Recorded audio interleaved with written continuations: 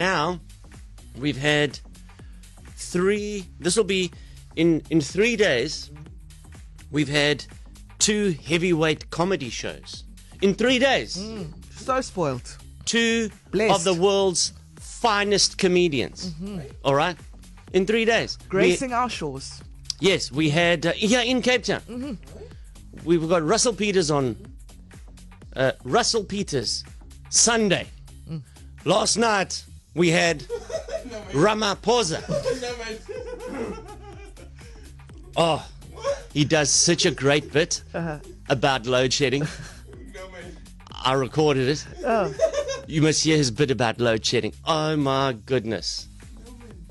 We set out a clear plan to end load shedding,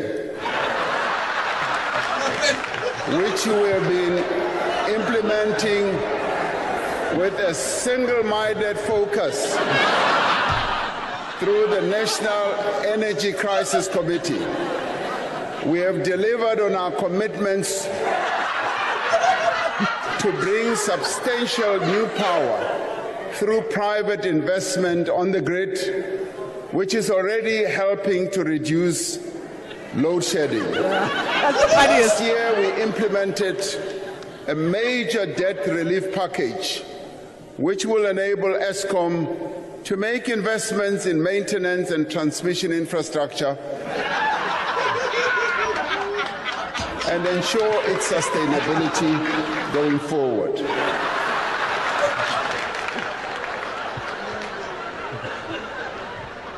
Through all these actions, we are confident that the worst is behind us and the end of load shedding is finally within reach.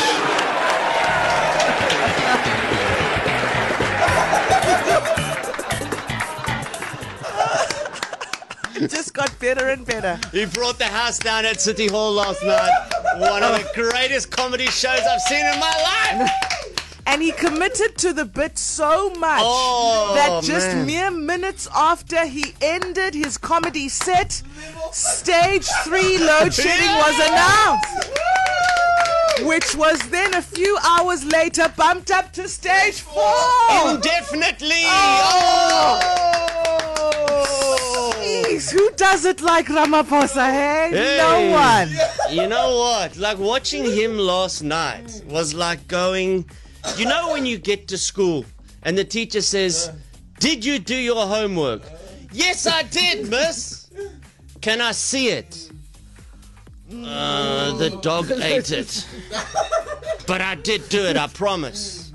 I'm going to bring it tomorrow, miss." It'll be ready tomorrow, but I did it though. It's ready. I promise you I did it, miss. I promise you. Coming. I promise you.